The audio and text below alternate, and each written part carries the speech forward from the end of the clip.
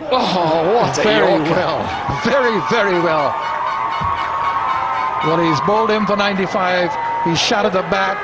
Spectacular work here by Kemar Roach. And he's ended a fine innings by Sabander, 5 short of 100. Well, the batter served him well. He made 95 with it. But now that has to be committed to the bat cemetery. He's done them for pace the whole game. He hasn't had any success, but right now, what a Yorker. Right on the bottom of the bat. Crunches the bat, crunches the stump. Sabander's gone. He's held his innings together. Got Zimbabwe into a good position. He's gone for 95. It's 241 for 5.